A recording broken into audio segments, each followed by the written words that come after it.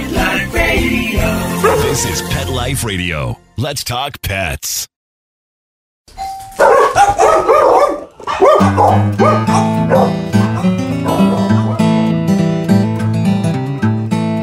Hey dog lovers, welcome to Have Dog Will Travel. I'm Kristi Vaughn. And I'm Josh Henry, and thank you for joining us for episode 5. We are here with Jackie Anise and Maria Rizzuta, who are the owners and operators of Urban Tree Cidery in Atlanta, Georgia. Ladies, hello, and thank you for coming on the podcast. Thanks for having us. Yes, thank you. Our pleasure. Go ahead and introduce yourself so we can identify the voice with the name and who's who. Hey, I'm Maria. And I'm Jackie. Excellent. So we are here at Urban Tree, which is a dog-friendly establishment. Is that accurate? Yes, that is absolutely accurate. And I would like to say Good, it would have been it's awkward if more it wasn't. than, well, yeah, considering we brought Sadie with us this time. I'd like to say it's more than dog friendly. I've observed you guys are very welcoming of dogs. So it's not like you just sit out on the patio with your dog. You welcome dogs. Is that correct? We do. I mean, Jackie and I bring our dogs to work with us pretty much every day. So they're known around town as the cider dogs. That's awesome. So tell us a little bit more about your dogs, the cider dogs. Well, Jackie has a Yorkie, a teacup Yorkie, and then I have a Weimaraner, who pretty much drinks cider off the floor a good part of the day, every day. She probably spends a lot of time slightly intoxicated, but she loves coming to work with me every day. Sounds like a good gig. Yeah, And if you come to our front door, you will be greeted very loudly, but very happily and with wagging tails. All of our normal delivery people know that, and they can't wait to say hello. Do you think the FedEx man really feels that way? Or the poor mail lady who sometimes looks like I'm not getting out of the truck today. Yeah. No, Elsa is a sweet Weim. She just has a really aggressive bark, so people are afraid of her. Sadie. We're here. We have Sadie with us today. We're giving Stella a break, and she's under the table, and her tail is banging into the mic stands. But she's very, very happy right now. She's it's so kind of happy. adorable. She's getting all the loves and the pets, so she's good. Well, let's kick it off. We have a few questions for you, ladies. Sure, shoot. All right. So did both of you grow up with dogs? And if so, or if not, when did you become a dog lover? So Jackie and I are sisters, and we're 16 years apart. You can tell she's the older one. No, I'm joking. It's absolutely apparent that I'm the older one. But so I was 15 when she was born. We did not have pets growing up. When I left the house, My mom was into cats. yeah, our mom was into cats. We never had dogs. It wasn't until after I left the house, probably in my mid-20s, I got my first dog. How about you? Yeah, Kira is actually my first dog, the teacup Yorkie that I have here. And actually how I got her was because of Maria's first daughter. Yeah. So we just keep getting dogs. So once I hit my 20s, we started with a Labradoodle, and then from there we got a Yorkie, and then Jackie came with me to get the Yorkie that day, and that's when she got Kira. So we went in for one dog, we left with two. Yeah, totally not planned. But I don't have kids. She's my baby. But that's how it happens. Yeah. She hopped in my lap. She picked me. All the magic happened, and I wasn't that's how it leaving happens. without her. Yeah. Yeah. And then from that, you got Then we another one. rescued a dog. There was a dog that had babies in a creek here in Atlanta, and these puppies were just on the side of the creek bed, and somebody brought them in, and my daughter just so happened to be there. She was like 7 at the time, and she said, "I'm not leaving without one of these puppies." Aww. So we went from one dog to 2 dogs at that point, and then You got Elsa. and then after that I adopted. Then I got the Weim. So I had 3 dogs for a little while. Wow. And Yeah. now I rescued one as well, my Cooper. He's 3 years old. He's a boxer Rhodesian Ridgeback mix. And now Alex has her own corgi. Right, now my daughter has a Pembroke Welsh Corgi. So we just keep bringing more dogs into my house. At Christmas get time, enough. how many dogs do we have in the house? Well, we had your 3 plus my 6. 2 plus our mom's 1. Yeah. So we had 6 dogs. We had 6 dogs, with Christmas Eve and 10 Christmas Day. people. Wow. That sounds like my kind of Christmas. Yeah. I And like you know it. what? It was absolutely perfect. The dogs That's were great. better behaved than the adults. You know, sometimes that's true. how It's very it true. is. Really. We talk about that a lot, especially, with dogs and kids and where, they're allowed and everything. We're like, well, sometimes dogs are better behaved, so. They really are. I think dogs know their boundaries better than people do. I agree. You should just come by my mom's place for the holidays. She has. Well, let me see if I can get this right. she's had a now 14-year-old Pyrenees German Shepherd mix, who's huge and he's awesome and he's kind of the guardian of the farm. And then Nikki, his name is Zeus. Nikki, who is a American Bulldog, I believe. Bonnie, who is a deaf American Bulldog. And I think those are her 3 staples that she's had. And then now she just got, Freya, who is a German Shepherd, because Mom was going to start breeding Shepherd pups. Okay. And then she got Apollo, you've seen a theme, Apollo and Athena, who are a male and female Pyrenees pups. Wow. Who are these They're fluff balls. impossibly adorable little balls of white fluff I got to meet recently. They're going to be big balls of white. Oh, they're going to be. I told Mom, I was like, you better start working some extra shifts because you're going to have a lot of very large mouths to feed. Yeah. And But you yeah, referenced farm. Does your mom have a farm in North Georgia? We call it a farm. It's sort of just, she has just a big, about 30 acres of land up in the North Georgia area. Yeah. And, it's not an actual farm, but, she has a horse and has her own garden and all See, that. that's my idea of a dream right there. That's when I think about the future. I'd love to have a farm, chickens. I don't know if I could take care of a horse, maybe a cow, and a bunch of dogs. Dogs everywhere. Dogs everywhere. Everywhere. That's the dream. That's where I want to go. That's living the dream. Yes, right that there. is living the dream. So she has a horse, a current large Pyrenees, the 2 American Bulldogs that are very large, and then now 2 more Pyrenees, another Shepherd. So feeding animals is the bulk of where her income goes. I imagine so. As Yeah. you probably imagine. But yeah, so for the okay, holidays. though. And then I show up with Stella, who's, my pit, and then my sister has a pit, and so yeah, it's a dog madness around the holidays. That's fun. That's a lot of fun. Yeah, we love it. Side note, since we're talking about families, you all are 16 years apart, you said? Yes. Is that correct? So I have a brother who's 17 years older than me. Wow. And we're both dog lovers. He's always had dogs. And we grew up with a German Shepherd. Okay. And so it was really his dog, and he was so much older. It really wasn't my dog, but I got to love on her. And so he has 2 giant female German Shepherds now. So yeah. So when you said you were 16 years apart, it's very rare. And so I feel ya. Yeah. It is. Yeah. He's like a crazy uncle to me. So sorry, Rob, if you're listening to this. But My little sister Jessica's 11 years younger than me, and that seems like amazing. Like I babysat her, Yes. So that seems like She an has incredible memories gap. of driving me around that I'm just like, Yep. I don't. Yeah. Now, there is one more between us. She's 3 years younger than Maria. 14. I'm not good at math. Years older than me, too. So, I'm not either. yeah. Not a dog cares about person, math? not a husband person, not a kid person, doesn't have any of them, not a farm person. If you're listening, Danielle. Sorry. And so you're the oldest? I am. Yeah. Yeah.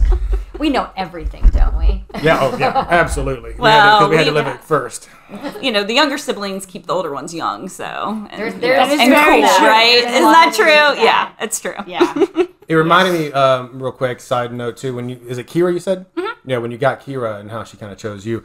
When I got Stella, people always ask if she's a rescue. Well, sort of. I mean, I didn't buy her. A friend's dog had a litter, and or a friend of a friend. Anyway, so I went to go see her, and one of her brothers was this beautiful brindle. Amazing coat and sweet, gorgeous little pup. And Stella was there, and she was also completely adorable.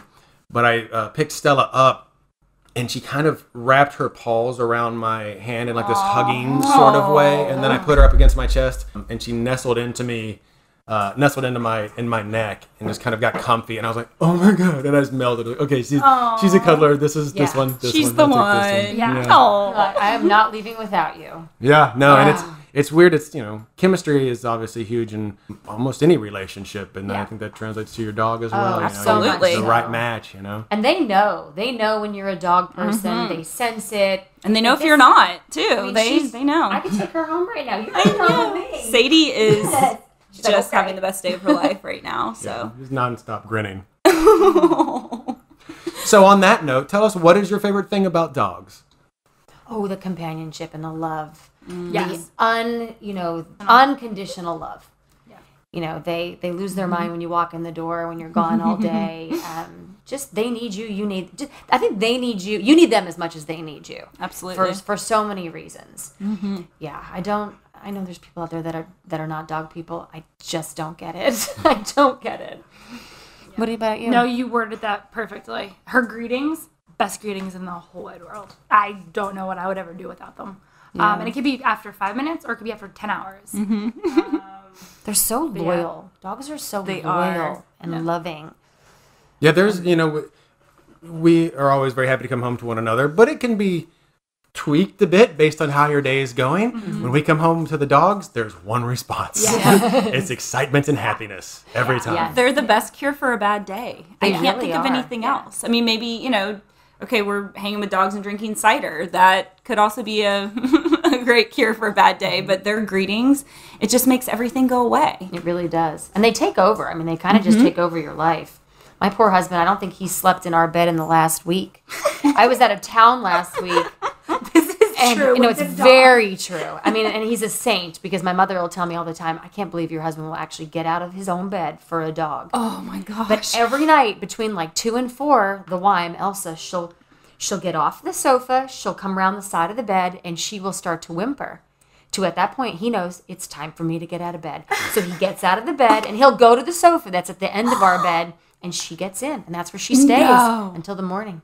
Oh my gosh, that's the best story. I should probably be nicer to my husband all the time. That's the best story I've ever heard. Almost every night. Wow. He really does. But she only goes to his side and whimpers at him. She doesn't do that to you. No, she's telling him, dude, you gotta go. Get out. You're in This my is your spot. Yep. Yeah.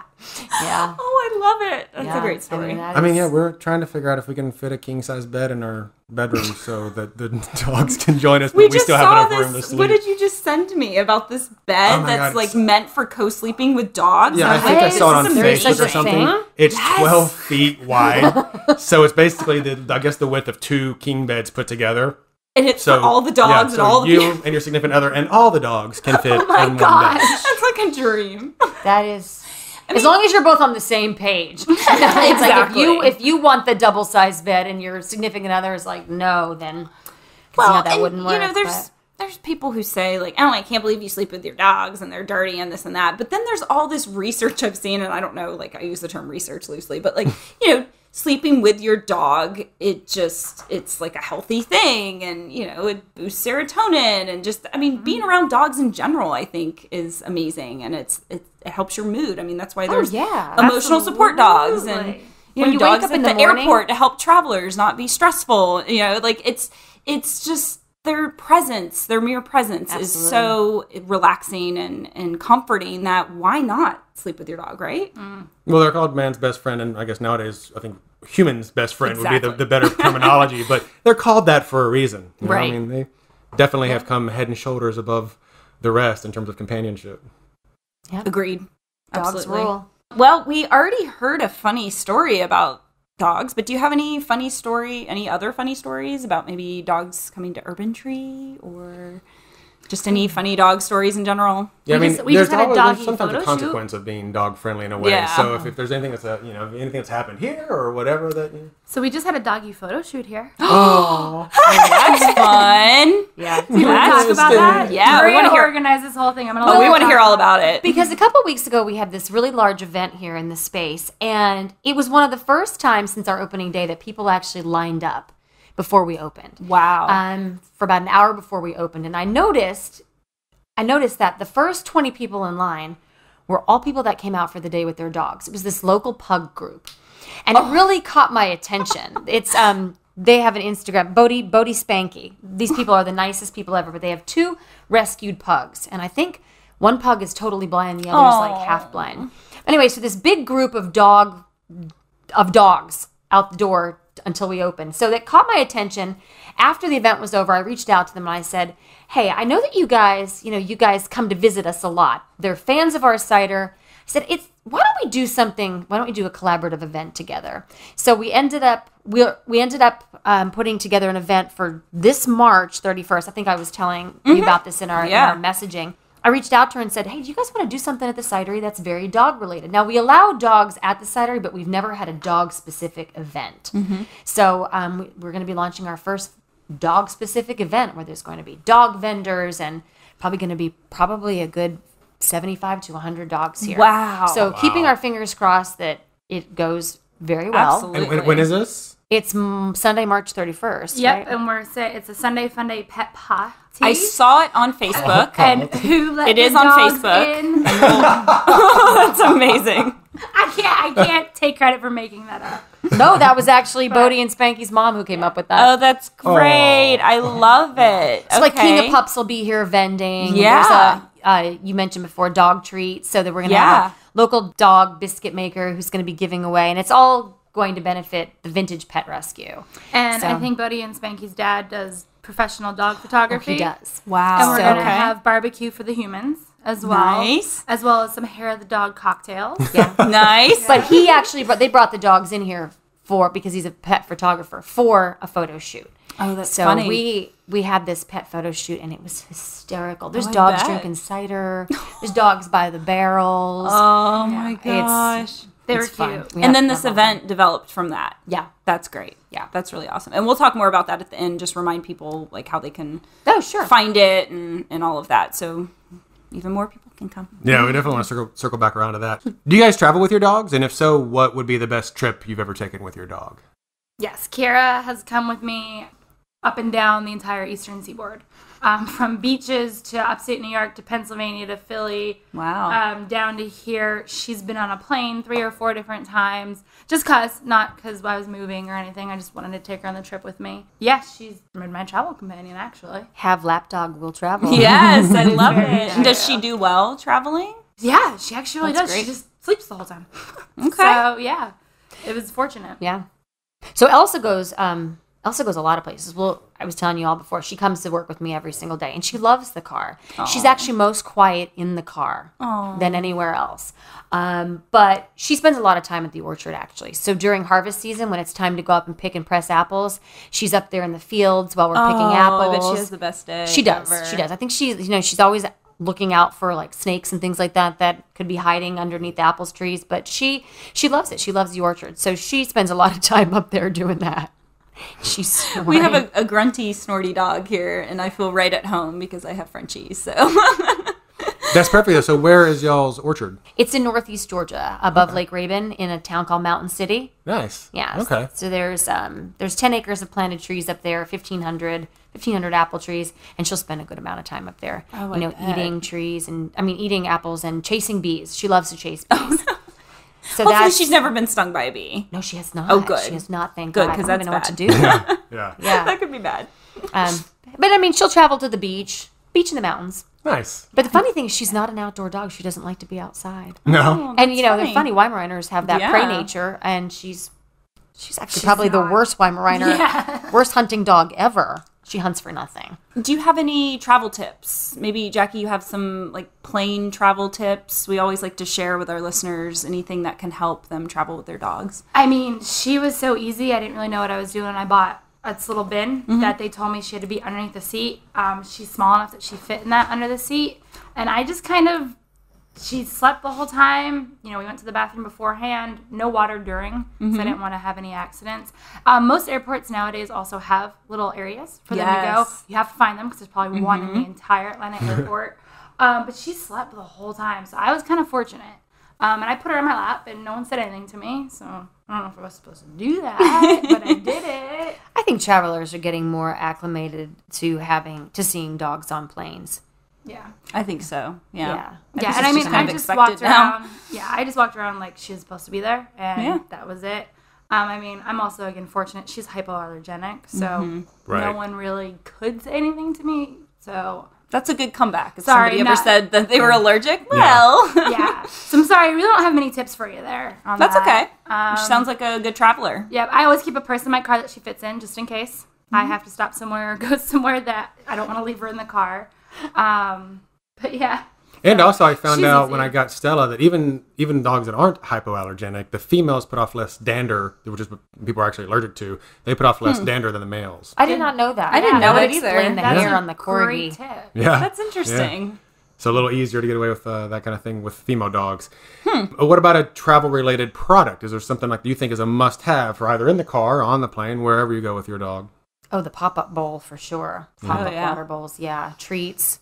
I use a lot of lavender sometimes. My other guy, Cooper, he's my rescue. He's uneasy in the car. So when we take him to the dog parks or whatever, he's up and he's alert and his ridge is up. So I'll put a little bit of lavender essential oil on him before we go into the car ride, that's just a to good calm tip. him down a little bit. It's more natural than giving him Benadryl, which I've heard a lot of some people will do that. And it works great on him. I use it for her during storms. I had no idea that worked on that. That's amazing. It does. Yeah. They have calming toys that are actually that you can put the drops on, the lavender drops. Yeah. And I use that with my puppies when they're not with their litter, with their mom, when you take them home, that calms them. And there's also like diffusers that are just for dogs too. So that's great. That's a good They also tip. have those weighted, you know how they have like weighted blankets for I adults have that have one. anxiety? They do have weighted clothing for dogs too, which I did buy a weighted vest for Elsa once.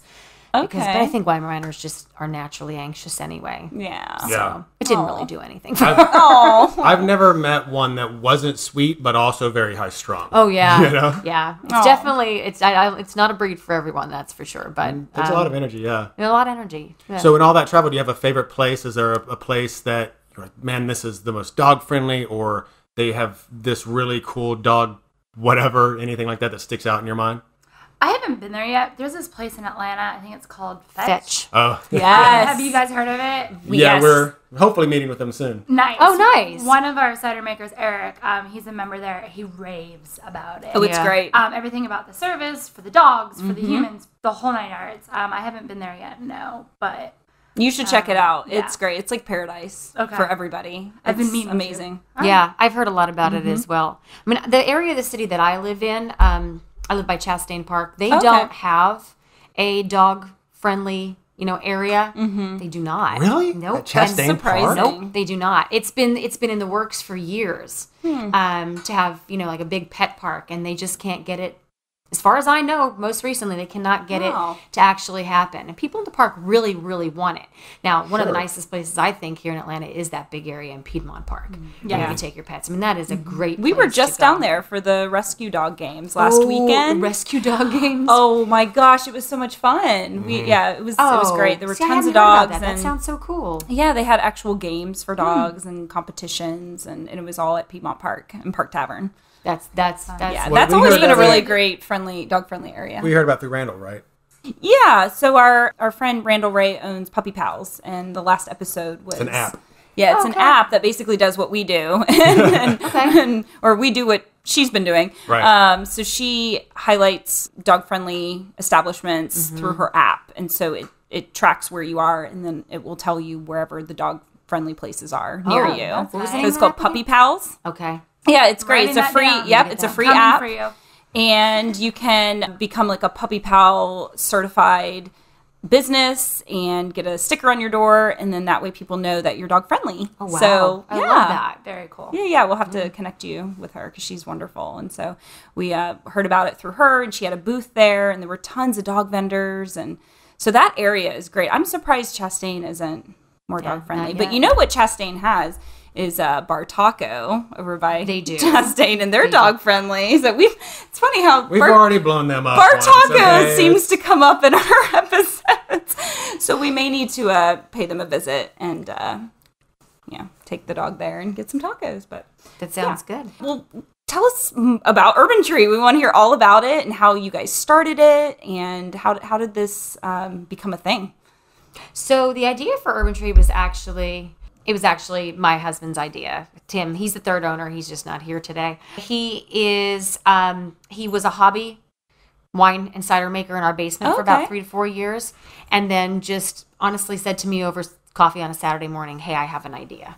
How about let's do this, more on a bigger scale. The city of Atlanta doesn't have, a cider manufacturer. What do you think about doing that?" And initially I said, "This is the stupidest thing I've ever heard." But fast forward, here we are, and we decided to open it, here in the city where we live. And then we brought Jackie into the equation, and now we are coming up on our 3rd year anniversary. Oh, that's great. Congratulations. Congratulations. Thank you. That's awesome. Thank you. Do you find that I feel like what's happening in craft beer seems to be happening in the cider world as well, that there's now all these different varieties and all these ways you can tweak it and manipulate it to give it more this or more that. And do you feel that that's very I don't know. That's an accurate statement that, The cider industry in the States is definitely not where the craft beer industry is. Sure. Right now. There are pockets of the States, Washington State, Oregon, Michigan, North Carolina, Virginia, and then New England states, because that's where all your apples are grown. That's where most of your cider pockets are right now. It's not only just an alternative to wine and beer, but it's an accepted third beverage. The South, specifically Georgia and Atlanta, it's a brand open market. So we are the first in the city, third in the entire state, but all these other cideries from the north are realizing it's an open market. Tennessee, Florida, just the whole South, not Georgia specifically. Cider is made from apples, and beer is made from barley and hops and grains. So you can do a lot with that. You can also do a lot with apples. So the craft beer industry right now is actually the same sales is actually their growth right now. Whereas maintaining, thank you. The cider industry in America, specifically in the South, has grown by 4% in the past 52 weeks. Wow. So we are actually seeing a little bit of a growth, which is nice. So if you go over to Europe, where cider is from, and it's more popular, and it's $1 billion industry over there, they'll be like, you do what with your cider? You put hops in it? You put peppers in it? Like, why are you doing that? So that How dare you? Yeah, having the different flavors like that is something that we are having fun with over here in the States. I think it's worked well for us, considering some of the flavors that we have. But yeah, you do have a range of different things that we can do, and that's the creative, artistic part of the job. There's a science part with the fermentation and all that fun, but then the art aspect of it. I think that's a great segue into telling us about some of the products you have, because we're sitting here with 2 different flights of ciders. And yes, she mentioned peppers. And so I'm drinking one that has habanero peppers in it. And as a spicy lover, I'm just dying right now. Like, this is great. So tell us a little bit more about the different products that you have, because a lot of people just know cider as like the bottled ciders, which is fine, but they don't know everything you can do with cider. Right. So great way to put that. At Urban Tree, we do make all of our ciders here from our apples at our orchard that Maria mentioned earlier. We currently have 10 different ciders on draft. A couple of those are seasonals and only available in the tasting room. About 7 or 8 of them are year-round. They'll be available all the time. You can get them at Publix, Whole Foods, Kroger's, all your favorite restaurants and bars. The reason we have so many different flavors is because we want I want you to have a favorite and you to have a different favorite and my favorite and one for everybody. Yeah. So we have a European-style dry, which is our ode to the English-style drier ciders that if you went over to Europe, you would find. That is the reason why we started making ciders, because that's how ciders are supposed to be. They're supposed to be dry and barny and farmy, and not this sweet, sugary, hurt your stomach that most American ciders are. That's the way that they are, and that's what most people think. And actually, ciders over in England are dry, and they're men and women drink them. So to get a guy here to drink it, we have to educate people, which is what you were just saying, which is a great explanation that many people don't know this. However, we do have a sweet one. I always say I sold my soul to make it. But that's because, like I said, we had to make one for the people. Sure. And that's what they're expecting. But it is a semi-sweet. And the way that we sweeten it is with apple juice. So there's no added sugars, there's no caramel coloring, there's no high fructose corn. It's all natural. And then we have a couple that are barrel aged. We put them in rum barrels to pick up the complexity of the barrel, the vanilla and caramel notes. We do have a hopped one, which you hop heads are either going to love or hate. It's more bitter and earthy. The habanero haze, which you were mentioning, is actually a great story. Tim, it was his idea. I was like, that sounds gross. No one's going to drink it. I am very happy to say I was wrong with that statement. And it is it's our number 2 seller. Wow, Maria really? and I picked habaneros. We cleaned them for days. For days. That was a fun... That sounds fun. Yeah. Tim bought about 20 bushels of habaneros from the farm next to us, because we didn't have the recipe created yet, so we didn't know how many we needed. We're like, okay, before they, start going bad, let's peel them and freeze them. So that's what... But Tim was like, well, I got to go work on Monday. You guys have fun with that. Oh, no. So we peeled them. It was fun. And we now have habaneros 3 years later from that same batch. Wow. Probably enough for the next 3 years as well. Well, and I have to say, it's very subtle. It really is. I mean, for someone who eats spicy food all the time, I think my spicy gauge is a little bit off, because I can eat something super spicy, and if he tries it, he thinks like he can't handle it. And I'm like, oh, it's like a little spicy. It's a little, there's a little bit of heat. This is just very subtle. It's just got like a little taste of it. And it's very balanced. It's a very balanced cider. I mean, there's one thing when you take a spice and you add it to whatever, a food, and it completely takes over whatever you're eating or drinking, then all you taste is heat. Right, and that's not fun. And that's not what we were looking for. We were looking to have the spice be an accent to the flavor. And that's exactly what it is. You get the ginger on the front, a little bit of kick in the back. Yep. It just makes it well balanced, and it's so drinkable and yummy. I love it. It's beautiful. It pairs really well with barbecue. It's actually great. Now that's what I want for And you mine. can cook with it as well. We cook with it a lot. Really? Yeah. Oh, It's wow. funny. The first time I ever tried any cider that I can recall, I was in London and on a school trip. I was about 18, and I had been drinking a bunch of these heavy, dark English beers, and porters and stouts and ESBs and everything in between and all that. And then one day I thought, well, I know cider's big here. I'll try a cider. And I hated it. It was so like dry and bitter, and it was Mangers or what are the One of the big ones. one of the original big English ciders. And I've come a long way since then. But my first experience with it was for the longest time I don't do ciders. No ciders for me But also you create that contrast too from all the other stuff I'd been drinking. It's even more pronounced. Yeah.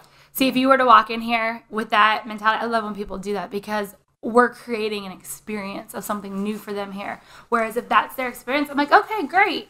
Just do me a favor, take one sip. What kind of wine do you drink? What kind of beer do you drink? Let me give you taste. We have a couple different flavors for you. If you don't like it, that's fine. I have a cooler full of beer. Just give me one sip. Give me 2 minutes to talk to you. And if you want a beer, I'm happy to serve that for you. But thank you for listening to me. So Nice. We welcome everybody. Yeah. But we are one of the only places in the city, one of the brewery models that have a full bar.